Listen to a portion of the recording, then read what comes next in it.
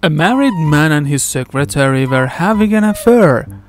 One afternoon, they couldn't contain their passion, so they rushed over to her place, where they spent the afternoon making passionate love.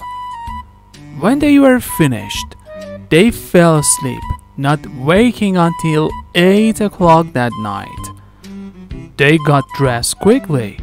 Then the man asked his secretary to take his shoes outside and rub them on the lawn.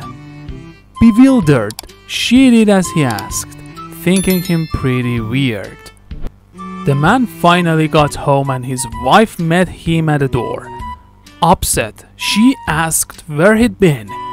The man replied, "I cannot tell a lie. My secretary and I are having an affair. Today, we left work early, went to her place, spent the afternoon making love, and then fell asleep. That's why I'm late." The wife looked at him, took notice of his shoes, and yelled, "I can see those are grass stains on your shoes. You liar! You've been playing golf again, haven't you?"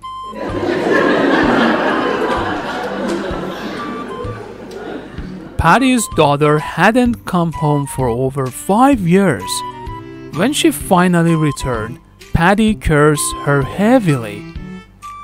"Where have you been all this time, child? Why did you not write us, not even a line? Why didn't you call? Can you not understand what you put me and your mama through?" The girl was sobbing and replied, "Dad, I have been selling my body. I became a prostitute." "You what? Get out of here! You shameless girl! You're an evildoer! You're a disgrace to the Catholic family!" "Okay, Dad. As you wish. I only came back to give Mom this beautiful new fur coat. The title deed to the huge mansion with a swimming pool, plus $3 million cash. For my little brother, this platinum Rolex, and for you, Daddy, the brand new Porsche 911, sitting outside plus a membership to the country club." Patty replies, "What was it you said you had become again?" Still sobbing, the daughter replies through her tears, "A prostitute, Daddy." "Oh, my goodness, you scared me half to death. I thought you said a Protestant. Come here and give your old dad a hug."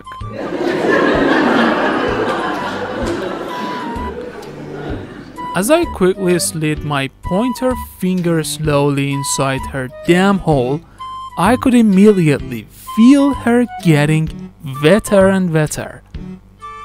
I then took my finger out and I could immediately see that she was going down on me. I then said to myself, I think that I really need to save up and buy a new boat.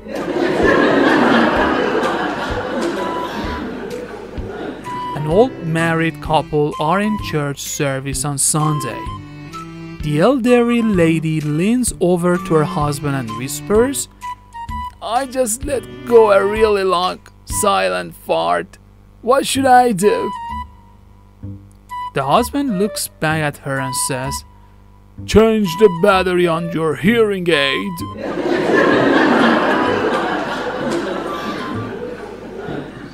A little boy asks his mom, "Is it possible to eat electricity?"